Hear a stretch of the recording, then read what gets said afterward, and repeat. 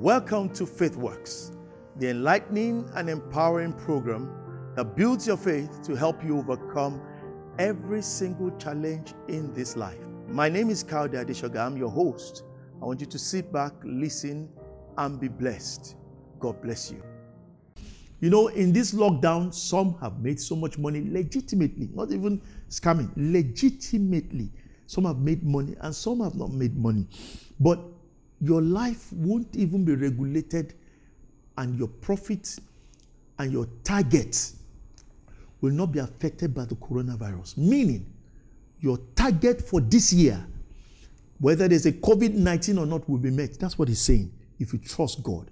Why? God can navigate the COVID-19 and still actualize your target, whether in business, whether in family, whether in your career, in whatever it is. I've seen people promoted under suspension. I've seen strange things. I've seen people promoted at the time it wasn't the time for promotion. God can navigate. He says promotion comes from the north. It doesn't come from man. I've seen people achieve things outside the normal settings of man that is regulated for man to operate on. And God says, those things don't hinder me. I can navigate through them and get you to that expected end. So what we're saying in a nutshell, for those of you who trust God, all your targets, all your aspirations for the year 2020, you will surpass them. Say, but I've not been working.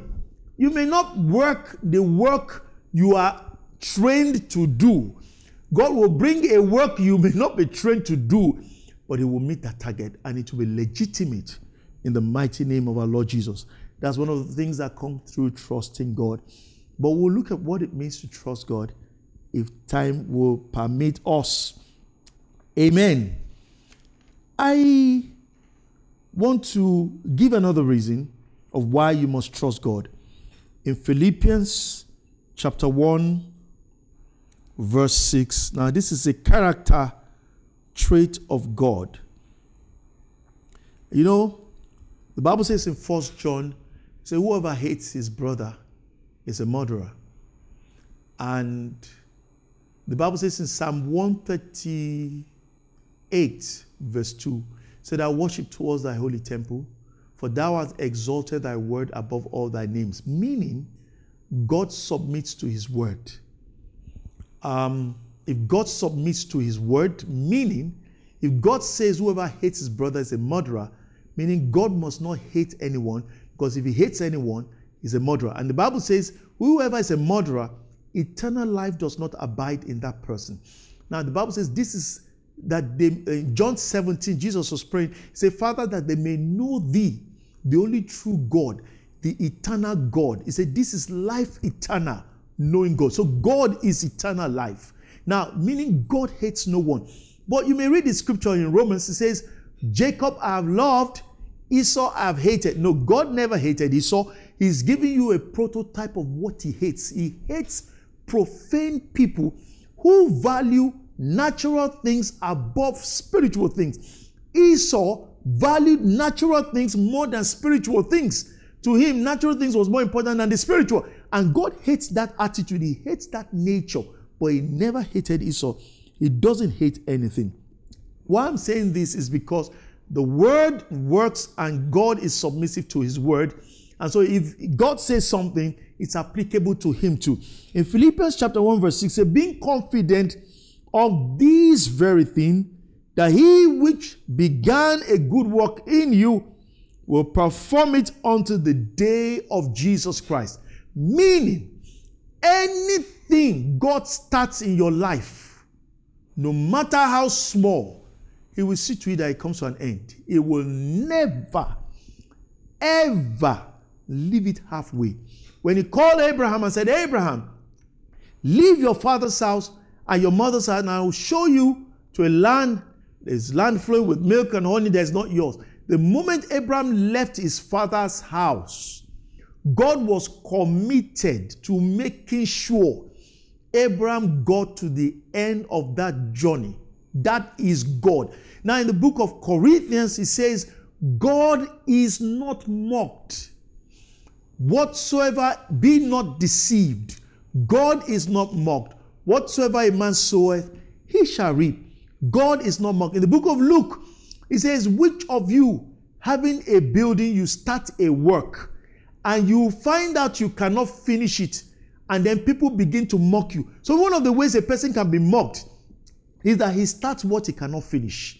Now, God is saying in the book of Luke, if you want to start a project, make an assessment that you can finish it.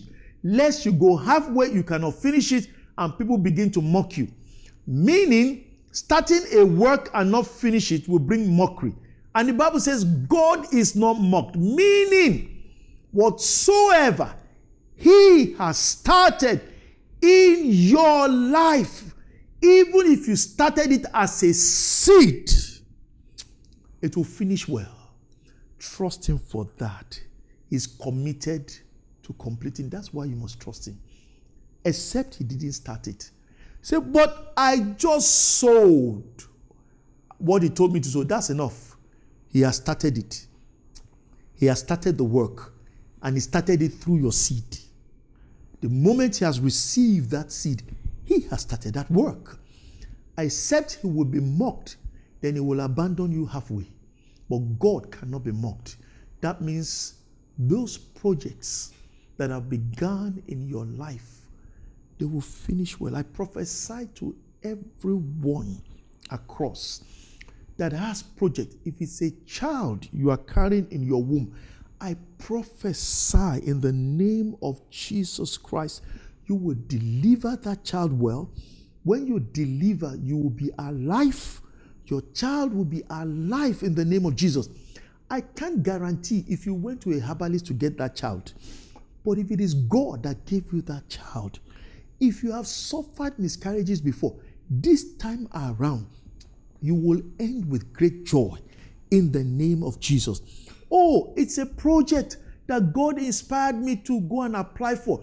And I sowed. It has been suspended because of coronavirus. This year, that project will end well in your favor. It will end well for your profit in the name of Jesus. Oh, it's a health issue. And it seems to be going worse and worse. But when it started, God told me to do this and I did it. It may go bad and worse. I assure you, it will turn around again and it will end where God will be glorified in your life. Every good thing that has started in your life, that God was involved in it, I pray and I prophesy, it will end well in the mighty name of our Lord Jesus Christ. So one of the reasons why you must trust God is because whatever he starts or he's involved in, he finishes. And not just finishes, he finishes it well. Amen. And I'll give you just one more reason why you must trust God. And to buttress even the former point, I'll go to Hebrews chapter 10. Hebrews chapter 10 verse 23. Hebrews chapter 10 verse 23. And it says, let us hold fast the profession of our faith without wavering, for he is faithful that promised. Let me recount in the scripture in Mark chapter 5, a Jairus by name, Mark 5 or Mark 4, I'm not exactly sure, came to meet Jesus and said his daughter, and I believe this is a word for someone, is grievously sick, and asked the Lord, come and lay your hands on her and she shall live. At the time he met with the Lord, his daughter was only sick but still alive. And the Lord said, let us go. Meaning, the Lord has begun that procedure with Jairus. While on the way, they met a crowd. A woman came behind the press. They call her the woman with the issue of blood. Touched the hem of Jesus' garment. And Jesus had to stop the procession. He said, somebody touched me. And I know Jairus would have been saying, look, Lord, in his heart, time is going. I knew the way I left this girl. She probably is panting now. Let's hurry up. The Lord is taking his time. And it looks like the Lord is taking his time in many people's life.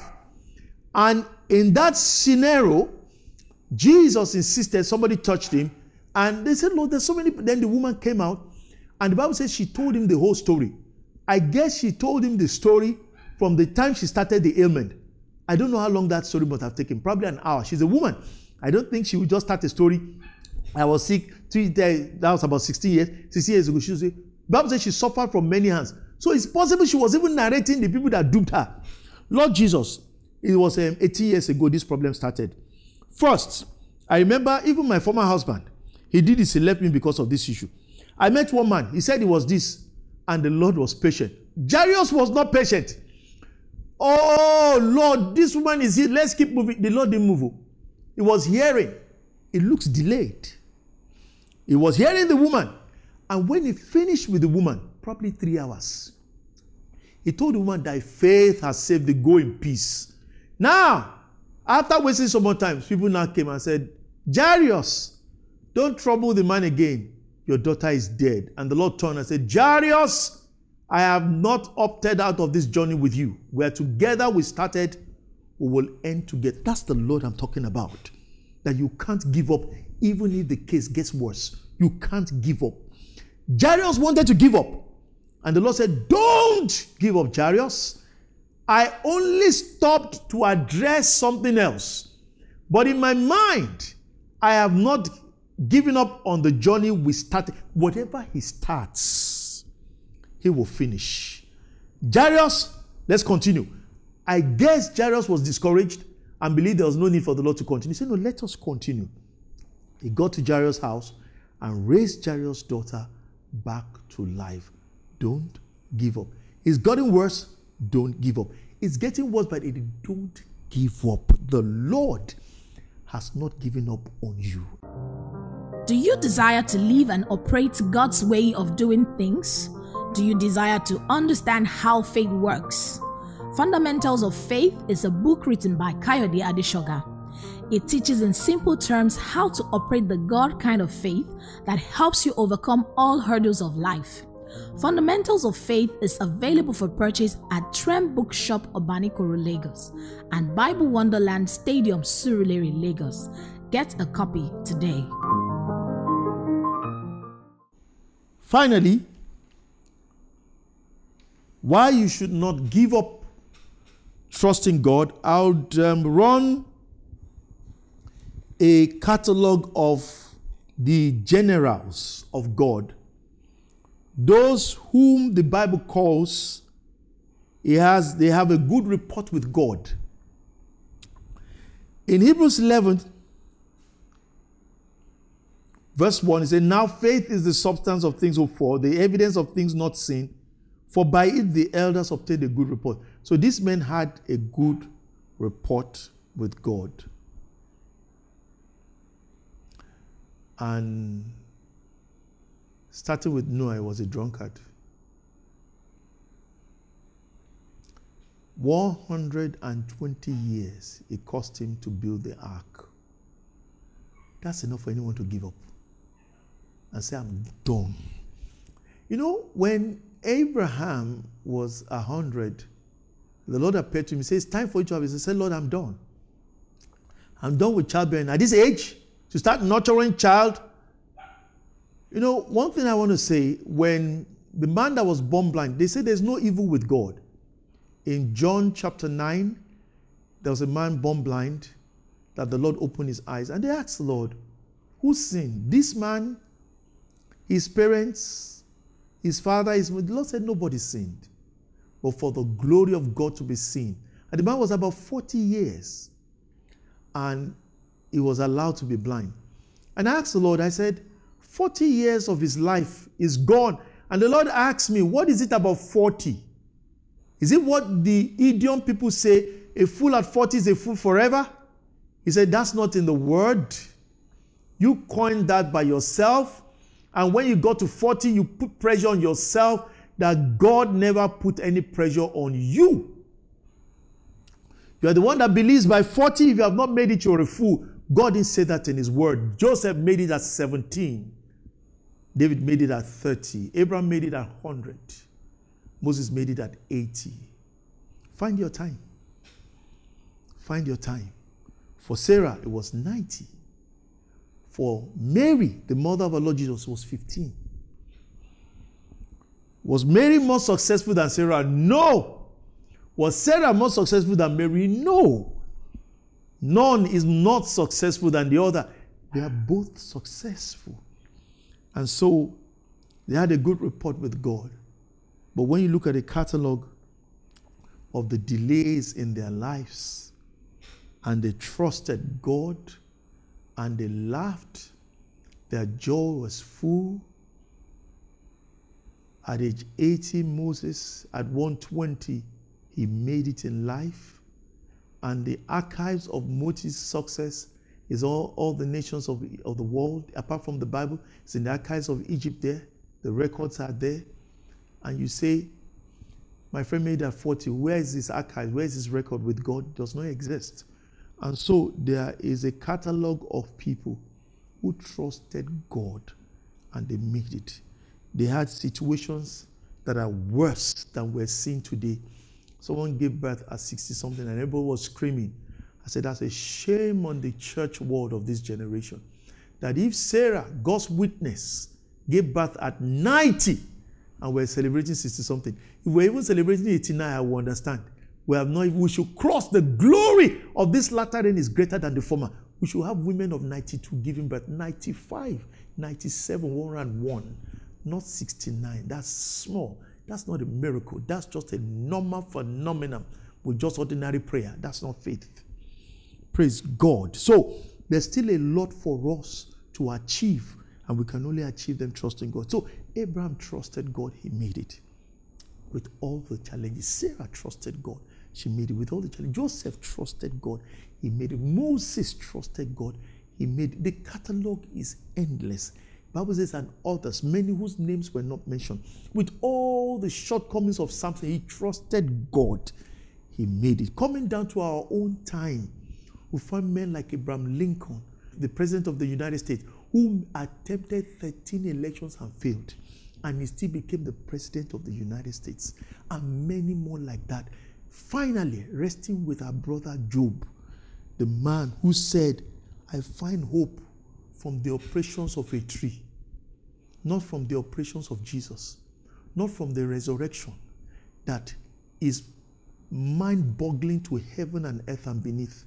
A tree that anybody can plant. He said, if a tree can grow again, if it has its roots, he said, then if I'm alive, I will make it again. With 10 dead children, an entire conglomerate collapsed, and cancer, which is incurable on his body.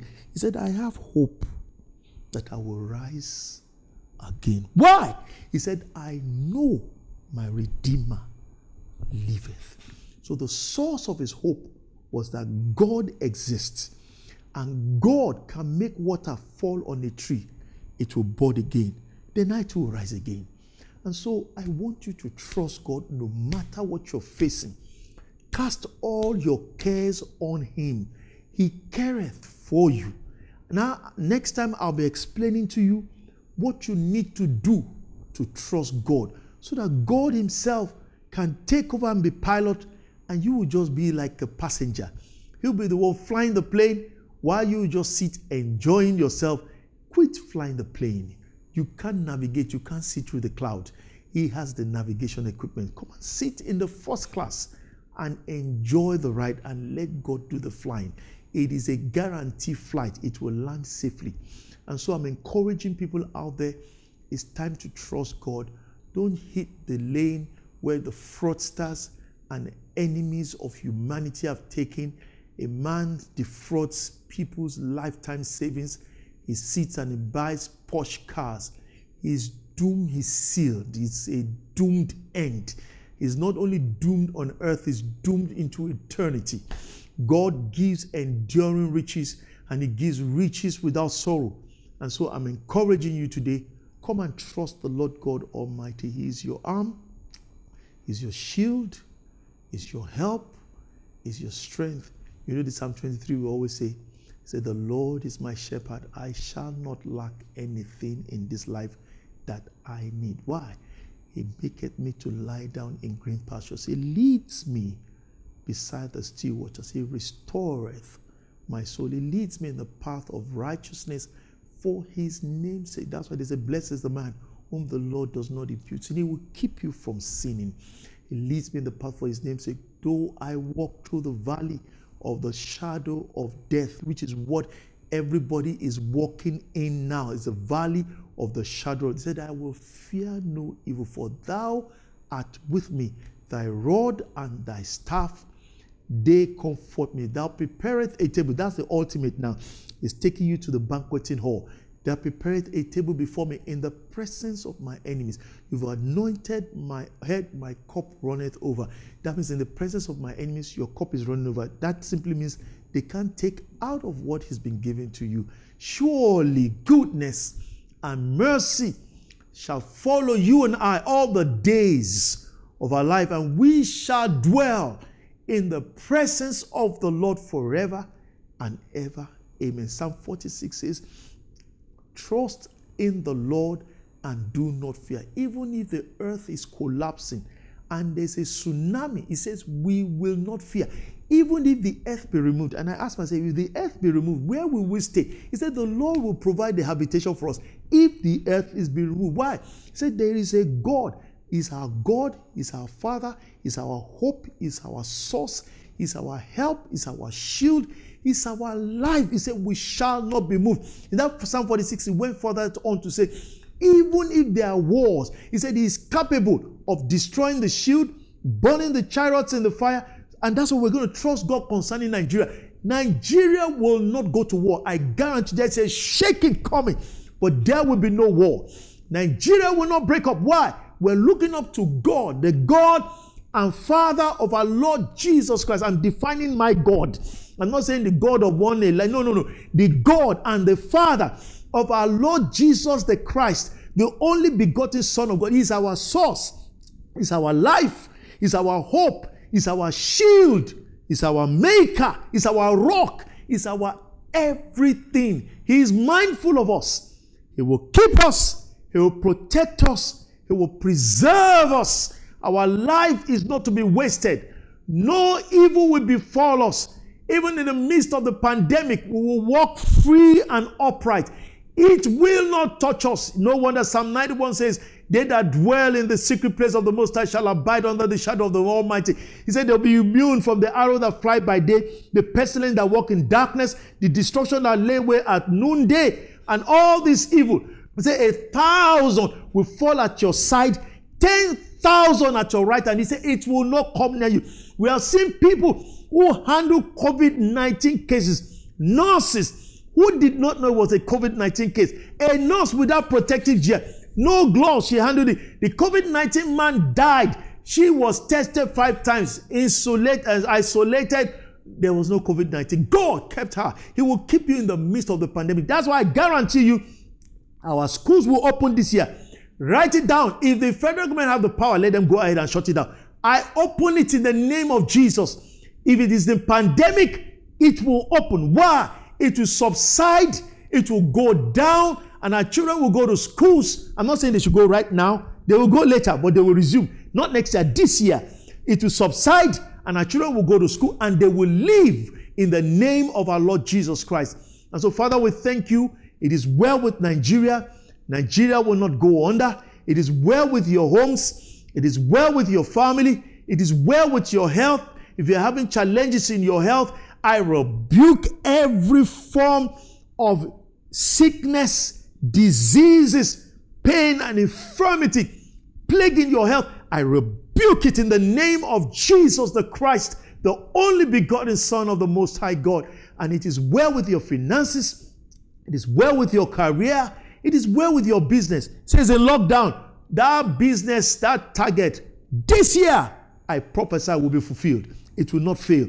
Whether it's locked down or not, whether God will use your business or another business, you will meet your target this year in the name of the Lord Jesus. It is well with all that concerns you. It is well with your sibling. It is well with your parents. It is well with your children. It is well with your husband. It is well with your wife. it is well with you and all that concerns you. In the mighty name of our Lord Jesus Christ. Amen. I believe you have been blessed by that message. And I know your faith has been built up. And I know all those challenges in life are all going to fall before you in the mighty name of Jesus. I want you to know Hebrews 12 says Jesus is the author and the finisher of our faith. You need him in this walk. And so if you're out there and you don't have Jesus in your life, I want you to say after me, say, "Dear Lord Jesus, I believe you're the only begotten Son of God. Come into my life, be my Lord and my Savior." It's as simple as that. Displayed on the screen is diverse information on how you can interact and reach out to us. Take advantage of it, and I'll be expecting to hear from you. Till I come your way again, same time next week, I want to tell you, don't give up. Faith works. It's working, and it will work in your life. God bless you.